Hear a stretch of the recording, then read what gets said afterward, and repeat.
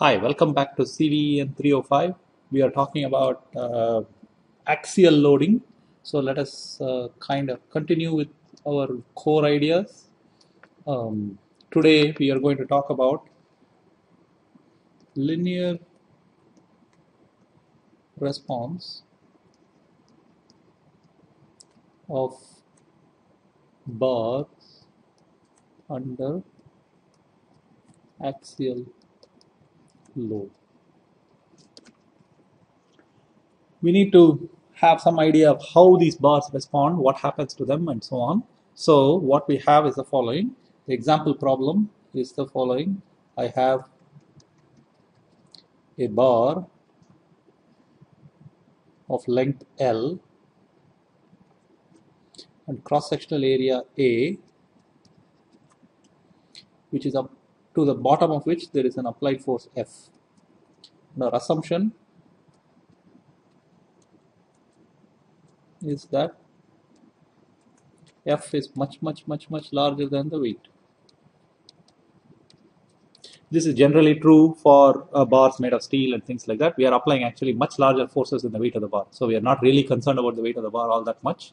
We are primarily interested in what happens to this thing.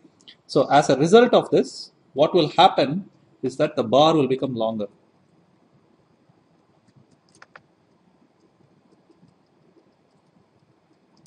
So actually two things happen.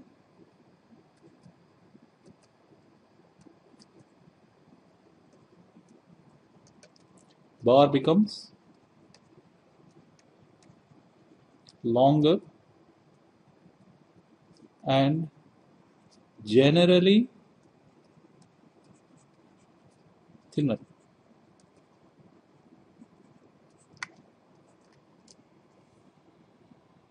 So if you pull the bar, it will become longer and thinner. Okay, so in fact, if you look at the video that goes with this, you will see that clearly the bar, if I take a rubber band and I pull it, it will become thinner. I will show you in a second. I mean, you can go look at the video and you will see that. So this is what happens. Okay, so we want to quantify this behavior.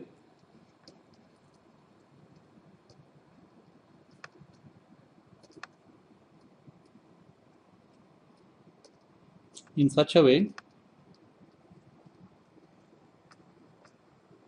that the results can be used for a similar bar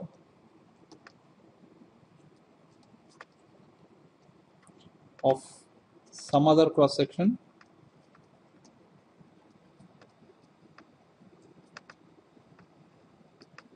and length.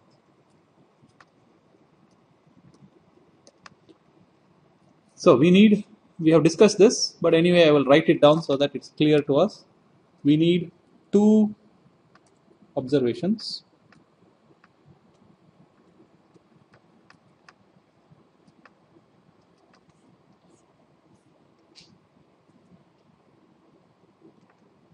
Typically speaking,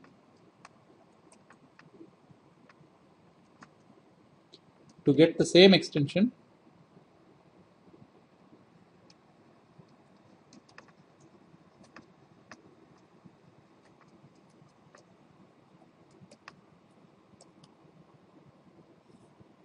by the way, by extension I mean this thing.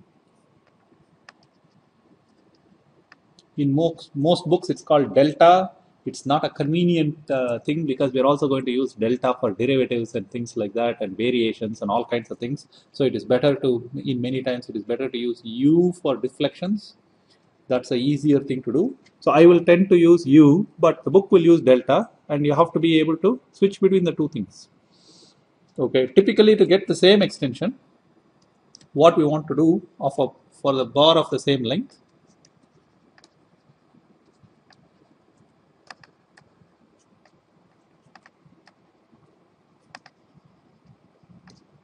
but different area,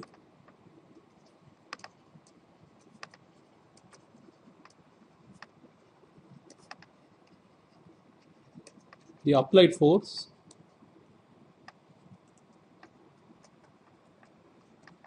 must be scaled with the area.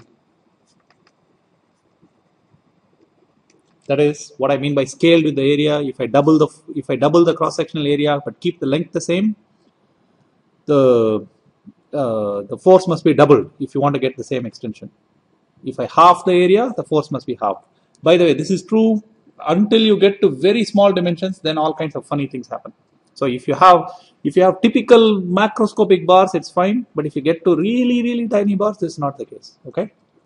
So that's item 1. Item 2, for the same cross section,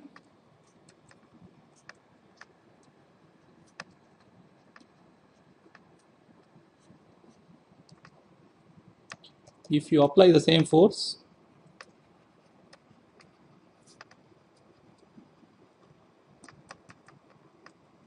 the extension will increase linearly with length.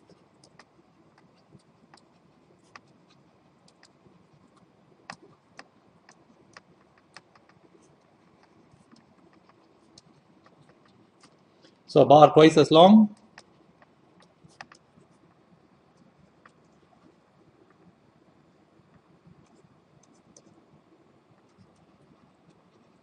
will extend by twice as much. By the way, twice is written as 2x, like in magnification and things like that, in cameras and things like that. So extension twice as much, provided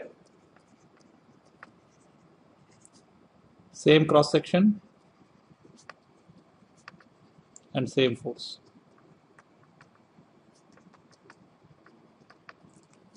So what this means is that if I want to be able to compare bars,